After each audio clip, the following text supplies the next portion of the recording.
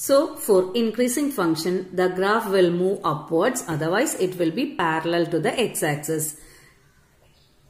If x1 is less than x2, then for increasing function f of x1 will be less than or equal to f of x2. Okay, for strictly increasing function, the graph will be moving upwards. It will not be parallel. For increasing function, either it will be moving upwards or will be parallel to the x-axis. For strictly increasing function, it will be moving upwards. That means if x1 is less than x2, that means as x takes a greater value, f of x1 will be less than f of x2. F of x2 will be taking greater values than f of x1.